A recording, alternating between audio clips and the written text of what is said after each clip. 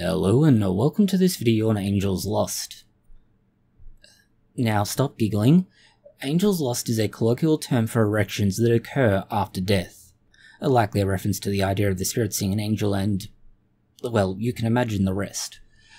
That or Crimvale being channeled. That's enough with the weeb degeneracy. It's time to learn why and how a death erection occurs. Death erection, Angels Lost, rigor erectus, or terminal erection all refer to the same events that occur after death. The phenomena has been regularly reported as it relates to pressure on the cerebellum created by hanging someone.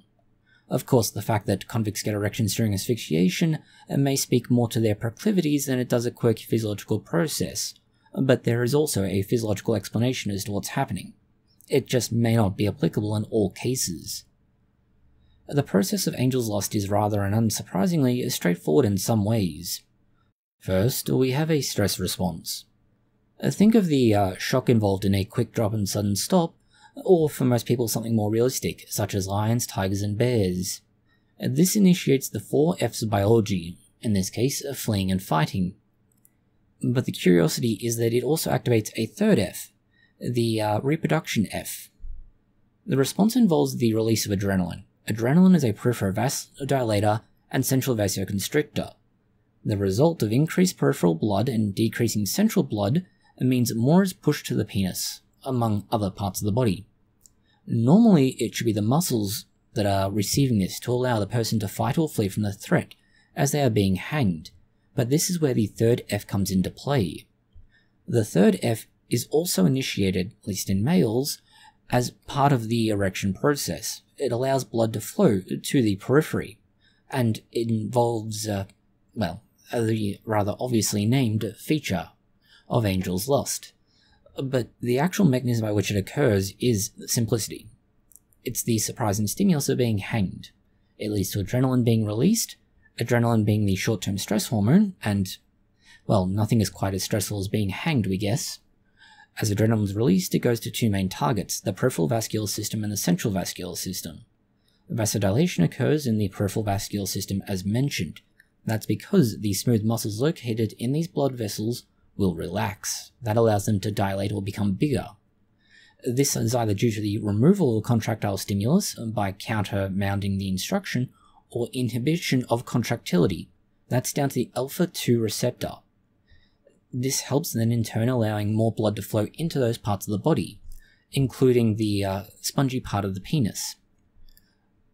In the central part of the body, intestines and similar organs in that area, the alpha-1 receptor reacts to it, and it causes a contraction of the blood vessel. This allows for the minimum amount of blood required for the organs in your abdomen to stay alive, along with other parts of your body, while allowing any unneeded blood to flow elsewhere. The end result is the increase in penis blood, leading to enlargement. The normal process after this would be the usual activities involved in an erection, followed by a sudden relaxation or ceasing of the stimulus that would allow the body to go back to normal state or homeostasis. Of course, with a hanging, that doesn't happen, but normally when the normal functions of the body go back to normal states of homeostasis, it results in ejaculation. But in this case, there is no way for the body to return to homeostasis. The brain dies, and it dies long before the signal to counteract the flow of blood is initiated. As a result, the only way to counter Angels Lost is for the muscles to relax.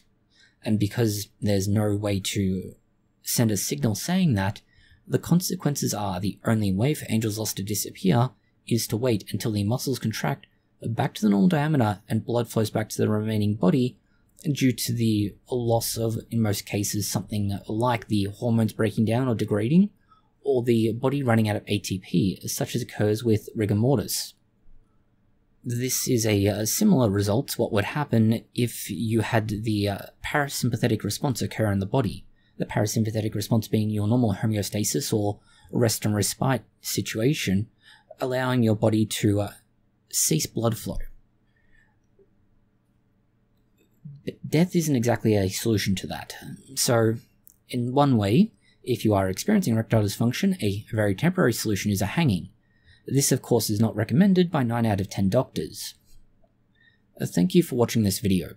If you found it interesting, consider liking, sharing and subscribing. Please do post any comments, questions or suggestions you have below.